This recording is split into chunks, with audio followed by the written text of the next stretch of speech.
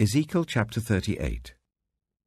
The word of the Lord came to me, Son of man, set your face against Gog, of the land of Magog, the chief prince of Meshach and Tubal. Prophesy against him and say, This is what the sovereign Lord says. I am against you, Gog, chief prince of Meshach and Tubal. I will turn you around, put hooks in your jaws, and bring you out with your whole army, your horses, your horsemen fully armed, and a great horde with large and small shields, all of them brandishing their swords. Persia, Cush, and Put will be with them, all with shields and helmets. Also Gomer with all its troops, and Beth Togarmah from the far north with all its troops, the many nations with you. Get ready, be prepared, you and all the hordes gathered about you, and take command of them.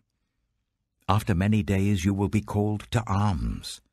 In future years you will invade a land that has recovered from war, whose people were gathered from many nations to the mountains of Israel, which had long been desolate. They had been brought out from the nations, and now all of them live in safety. You and all your troops, and the many nations with you, will go up, advancing like a storm. You will be like a cloud covering the land. This is what the sovereign Lord says. On that day, thoughts will come into your mind, and you will devise an evil scheme. You will say, I will invade a land of unwalled villages. I will attack a peaceful and unsuspecting people, all of them living without walls and without gates and bars. I will plunder and loot and turn my hand against the resettled ruins and the people gathered from the nations, rich in livestock and goods, living at the center of the land. Sheba and Dedan and the merchants of Tarshish and all her villages will say to you, Have you come to plunder? Have you gathered your hordes to loot, to carry off silver and gold, to take away livestock and goods, and to seize much plunder? Therefore, Son of man, prophesy and say to Gog, This is what the sovereign Lord says. In that day, when my people Israel are living in safety, will you not take notice of it? You will come from your place in the far north, you and many nations with you, all of them riding on horses, a great horde, a mighty army. You will advance against my people Israel like a cloud that covers the land. In days to come, Gog, I will bring you against my land, so that the nations may know me when I am proved holy through you before their eyes. This is what the sovereign Lord says. You are the one I spoke of in former days by my servants, the prophets of Israel. At that time, they prophesied for years that I would bring you against them. This is what will happen in that day. When Gog attacks the land of Israel, my hot anger will be aroused, declares the sovereign Lord. In my zeal and fiery wrath, I declare that at that time there shall be a great earthquake in the land of Israel. The fish in the sea, the birds in the sky, the beasts of the field, every creature that moves along the ground, and all the people on the face of the earth will tremble at my presence. The mountains will be overturned, the cliffs will crumble, and every wall will fall to the ground. I will summon a sword against Gog on all my mountains, declares the sovereign Lord. Every man's sword will be against his brother. I will execute judgment on him with plague and bloodshed. I will pour down torrents of rain, hailstones, and burning sulfur on him, and on his troops, and on the many nations with him. And so I will show my greatness and my holiness, and I will make myself known in the sight of many nations. Then they will know that I am the Lord. Ezekiel chapter 39. Son of man, prophesy against Gog, and say, This is what the sovereign Lord says. I am against you, Gog, chief prince of Meshach and Tubal. I will turn you around and drag you along. I will bring you from the far north and send you against the mountains of Israel. Then I will strike your bow from your left hand, and make your arrows drop from your right hand. On the mountains of Israel you will fall, you and all your troops and the nations with you. I will give you as food to all kinds of carrion birds and to the wild animals. You will fall in the open field, for I have spoken, declares the sovereign Lord. I will send fire on Magog and on those who live in safety in the coastlands, and they will know that I am the Lord. I will make known my holy name among my people Israel. I will no longer let my holy name be profaned, and the nations will know that I, the Lord, am the Holy One in Israel. It is coming. It will surely take place, declares the sovereign Lord. This is the day I have spoken of.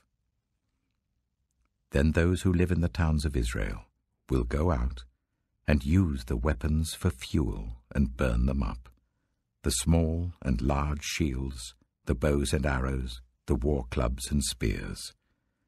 For 7 years they will use them for fuel. They will not need to gather wood from the fields or cut it from the forests, because they will use the weapons for fuel. And they will plunder those who plundered them, and loot those who looted them, declares the sovereign Lord.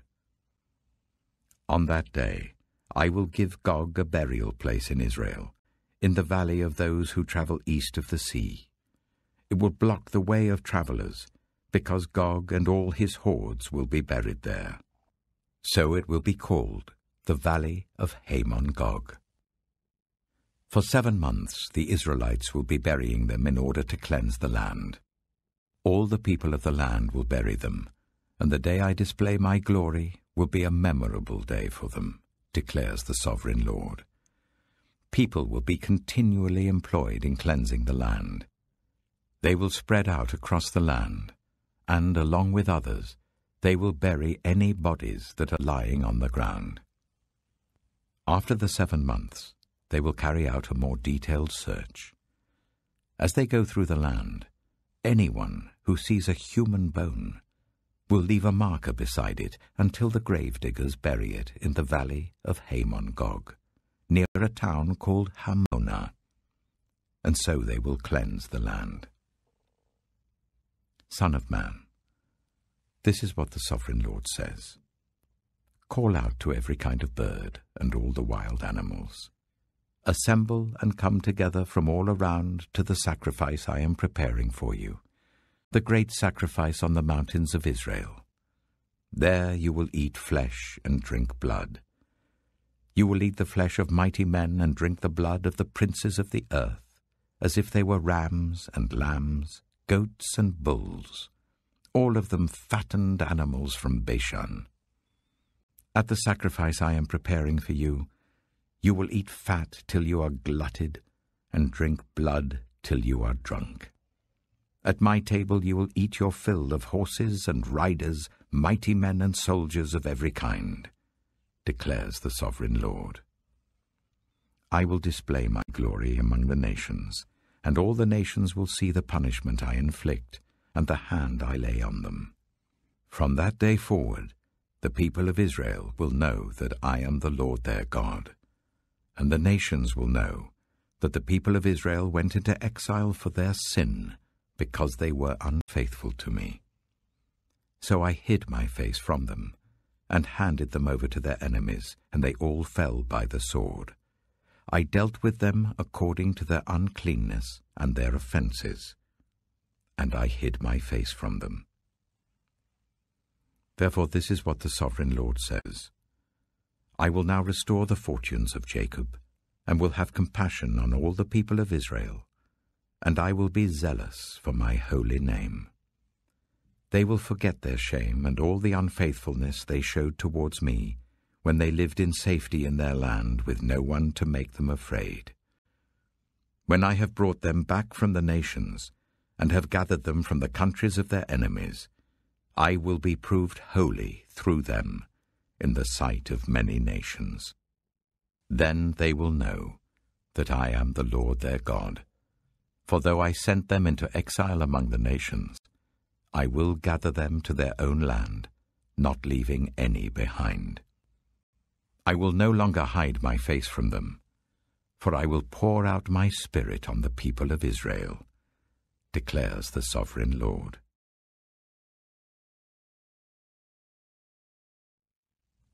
Ezekiel chapter 40.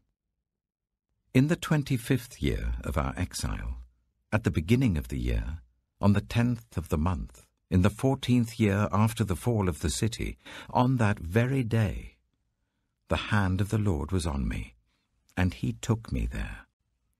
In visions of God, he took me to the land of Israel, and set me on a very high mountain, on whose south side were some buildings that looked like a city.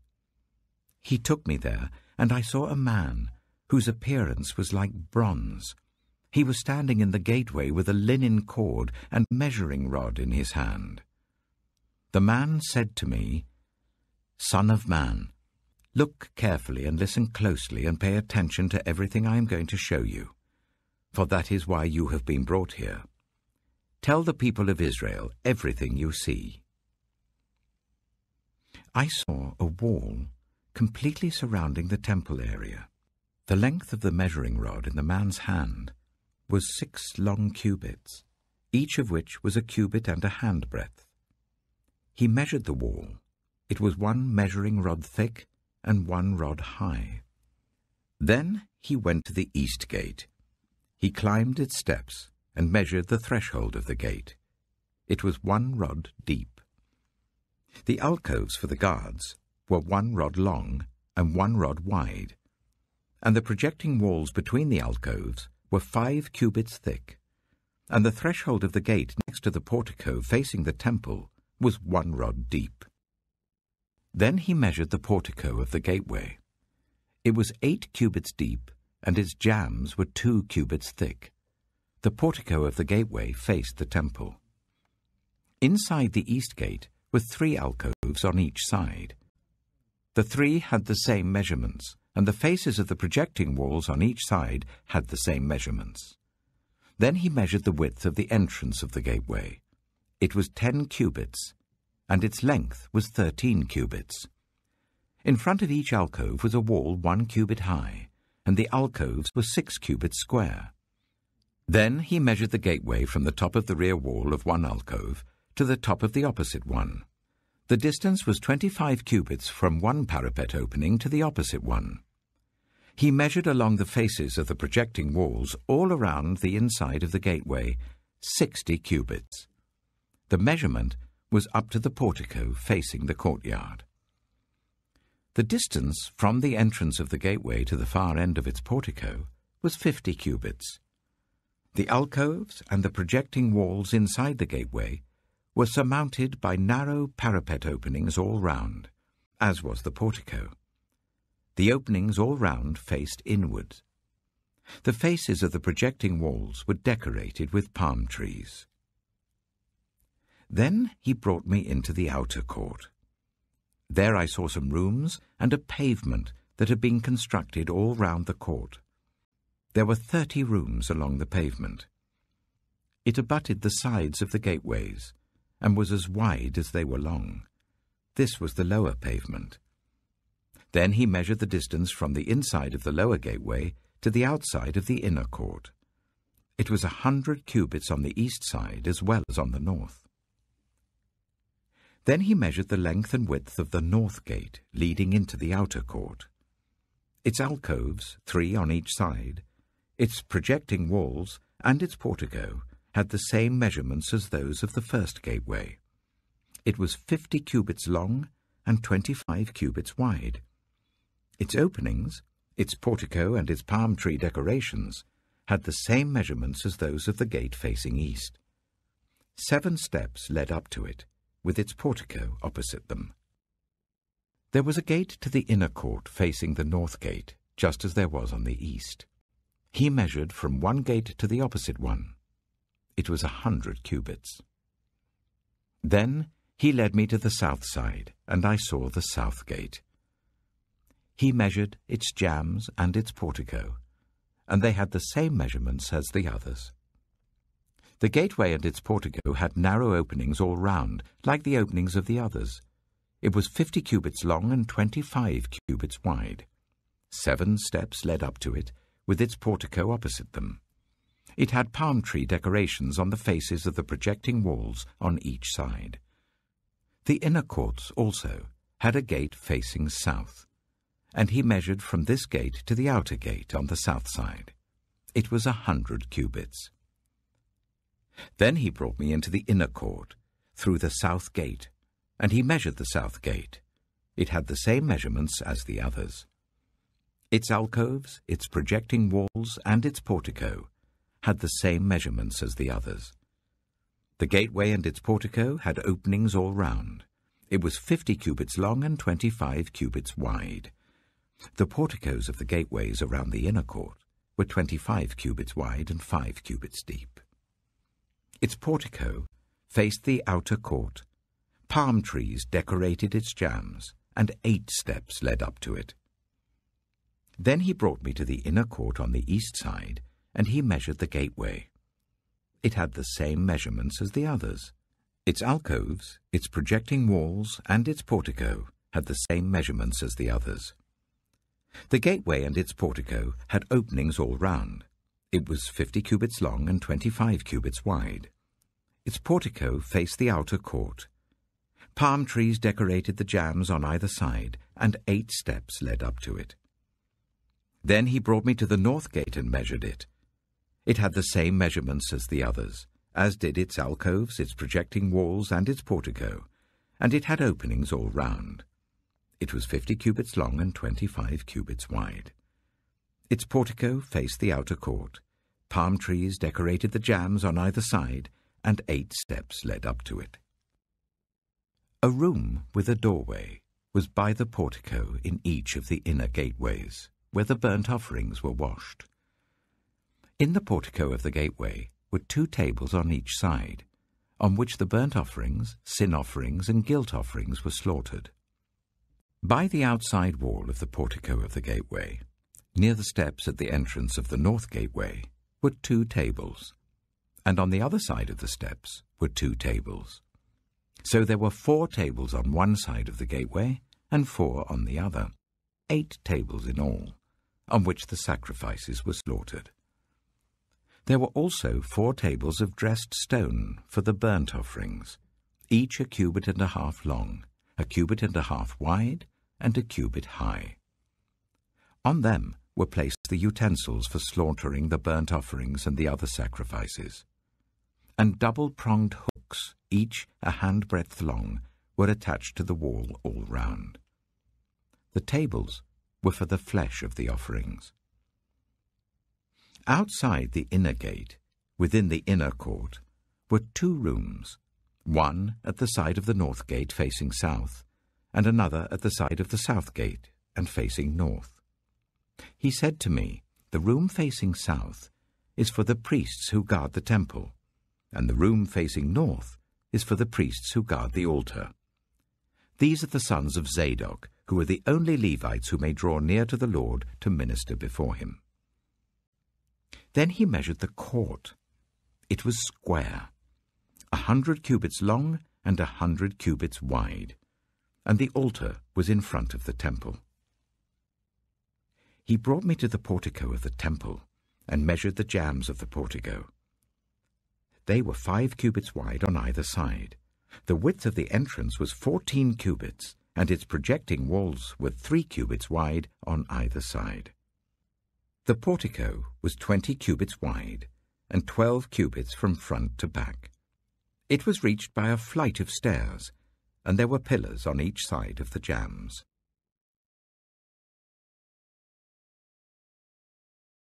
2 John. The elder, to the lady chosen by God and to her children, whom I love in the truth, and not I only, but also all who know the truth, because of the truth which lives in us and will be with us forever. Grace, mercy, and peace from God the Father and from Jesus Christ, the Father's Son, will be with us in truth. and love. It has given me great joy to find some of your children walking in the truth, just as the Father commanded us. And now, dear lady, I'm not writing you a new command, but one we have had from the beginning. I ask that we love one another, and this is love, that we walk in obedience to his commands. As you have heard from the beginning, his command is that you walk in love. I say this because many deceivers, who do not acknowledge Jesus Christ as coming in the flesh, have gone out into the world. Any such person is the deceiver and the Antichrist. Watch out that you do not lose what we have worked for, but that you may be rewarded fully. Anyone who runs ahead and does not continue in the teaching of Christ does not have God. Whoever continues in the teaching has both the Father and the Son. If anyone comes to you and does not bring this teaching, do not take them into your house or welcome them. Anyone who welcomes them shares in their wicked work. I have much to write to you, but I do not want to use paper and ink. Instead, I hope to visit you and talk with you face to face, so that our joy may be complete. The children of your sister, who is chosen by God, send their greetings.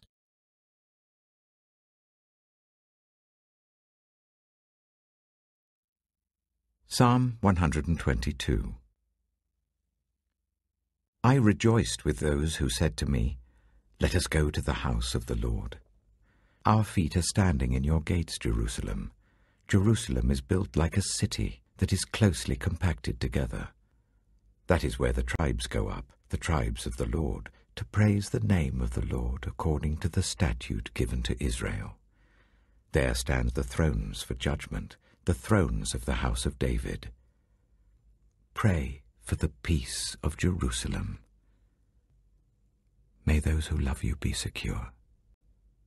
May there be peace within your walls and security within your citadels.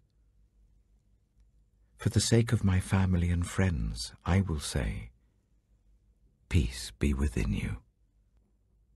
For the sake of the house of the Lord our God, I will seek your prosperity.